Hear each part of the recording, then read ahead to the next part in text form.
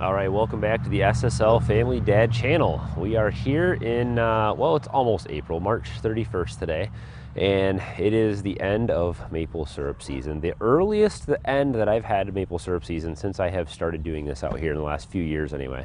It has been a kind of a bad season, so very short season. We had a really warm winter. The temperatures just didn't do what they're supposed to do for maple syrup, which is get some nice good deep freezes at night into the 20s and then up into the 30s and 40s with some sunshine during the day. We just didn't have a lot of those days, and so this brings us to the end of the season. But how do you know when it's the end of the season? How do you know when your maple syrup season is over? When do you to pull your taps and get your buckets and your bags and all that stuff cleaned up and taken down? How do you know when to do that? So I'm going to take you through and show you some signs that you can look for, and how to know when to pack up and pack it in and take your stuff down.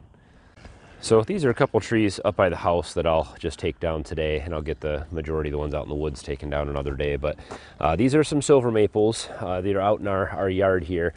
We have one here, we have one out here, and then one back by the chicken coop. And you can see these are really out in the open. They get a lot of sunshine from all angles, and so these are usually my first trees to stop producing. They're the ones that will bud out first, and I'll show you what I mean by that. So here we have the one of the branches from that tree, the maple tree here, and you can see the buds are just exploding. We've got a lot of new growth here, and that's going to make a huge difference. Once this happens, once you see these buds just start popping out all over the tree like this, you can just see them everywhere just popping out.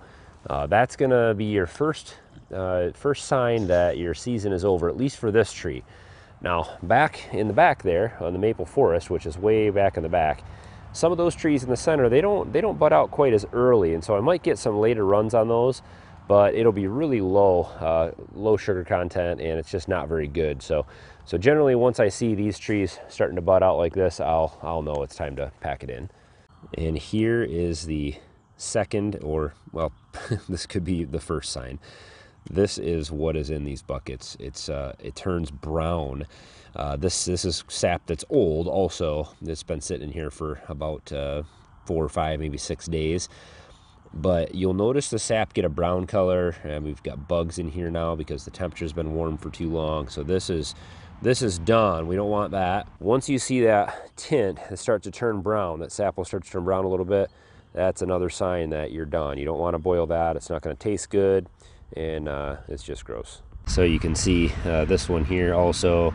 The cloudiness is because it's been sitting in here a few days. I haven't been collecting it, obviously, but you can see the brown tint to that, and that is a sign that we're done. There's not anything we want out of that. You'll notice some mildew and mold that'll grow in here too as the temperatures get warmer on these taps and tubes and things, and so those will all get sanitized, and most of these I'll just clip the ends off, and then we'll sanitize the rest of the tube.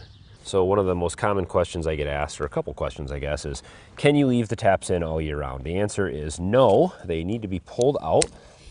These are my favorite taps. I now have used these a couple years. They are absolutely the best. Amazon, link to these. These are a little more expensive than the black ones, but they work way better, and they don't need to go as deep into the tree. So you do have to remove these taps. I take all these out. They'll get rinsed out. I'll get any sap or anything like that out of these tubes, and this will all get cleaned up. And then they'll sanitize this before we start the next season in some bleach water. Now I'm using buckets here, and so I've got these nails that I have put in the trees. A lot of these maple trees, I'll have a nail sticking in these to hang the buckets on. I'll leave the nails in here. This isn't going to hurt anything. Now these ones, because they're up by the house, I'll actually pull these nails out because my kids run around here, and I don't want them to be running around these trees playing tag or something and cut themselves on a nail head. But generally out in the maple forest, out in the sugar bush, I leave all the nails in the trees. It doesn't bother anything, and nobody's out there to get hurt on them, so they'll be ready to go next year to hang our bucket on. And the other very common question I get asked is, does it cause any damage to the tree? Well, so you can see there's one of our holes from this year that we just took the tap out of, and then we've got one from last year. So there's one of the holes from last year. And then on this side, we've got one from 2 years ago and 3 years ago. So you'll see here that they heal right over. There's just like somebody put a plug in there, and you don't need to put anything in the hole. You don't need to do anything to it. They'll heal right over. As this tree is expanding, this bark is just splitting here. That's fine. It's not going to hurt anything, and it'll just keep on healing and growing out. And after 5 years, you'll never even know it was there. It'll be totally covered over. Well, let's get to work. Got a few more to collect here around the house. We'll get those collected up and cleaned up and put away for the year.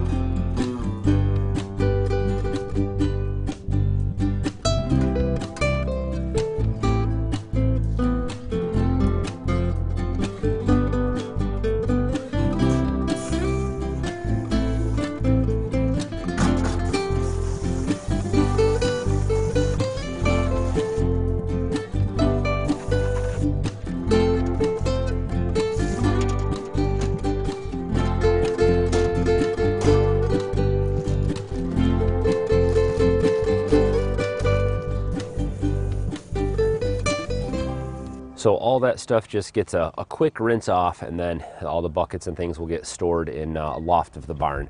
Just to keep them out of the sunlight. They will get dusty and things like that throughout the summertime and the fall before I get them back out next year.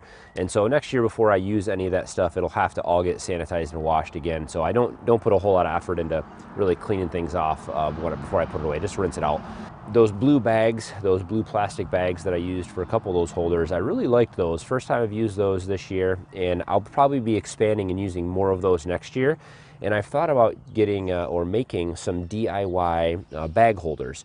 Those metal bag holders can get kind of expensive. They're $4, $5, $6, $7 a piece, depending on where you source them at. And I think I can make some. I've seen some online of people making some PVC pipe holders for bags, and so I might experiment with that. It might be a cheaper way to go.